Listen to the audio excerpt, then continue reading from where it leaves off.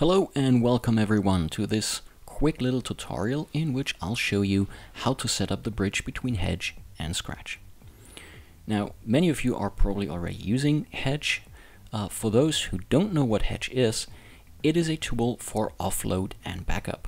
So whenever you're on set, being the DIT, and you need to copy the media from the camera cards to multiple destinations, you can use Hedge for that because it does that amazingly fast.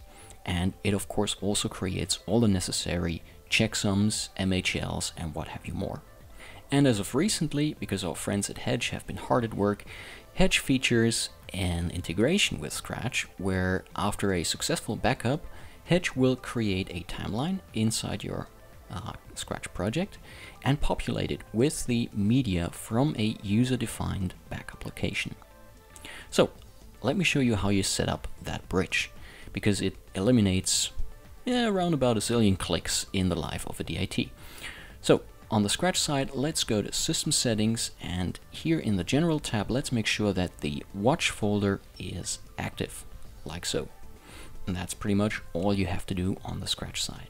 So let's exit Scratch for a second and look at Hedge. Hedge is a very simple, very straightforward to use tool.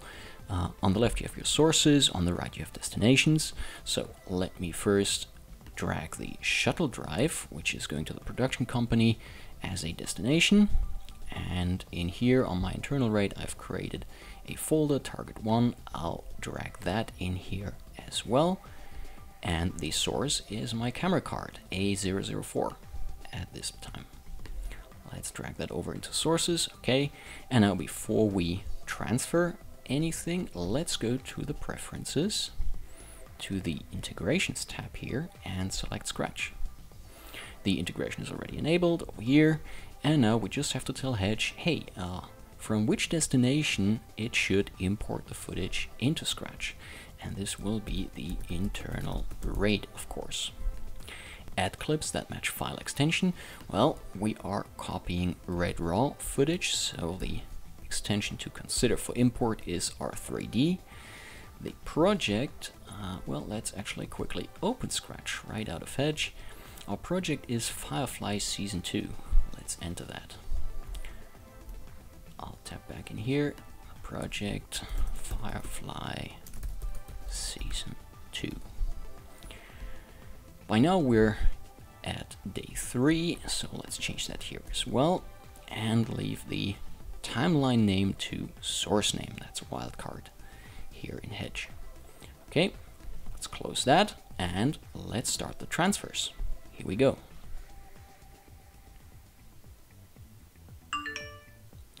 Alright, and if we now check back into our Scratch project, you can see that the project name turned blue and also the project refresh button turned blue, indicating that, hey, there is something new, press me. So let's do that. Here we go, and as you can see, the A004 timeline just magically appeared here with all the clips populated, which we can now of course shuttle through and check, and of course also render out if we need to. Okay, let's take a quick look into the target folder that we created, because inside here you can find the MHL files with the backup folder and also transfer logs, which contain a whole bunch of information that might be useful later on in the pipeline.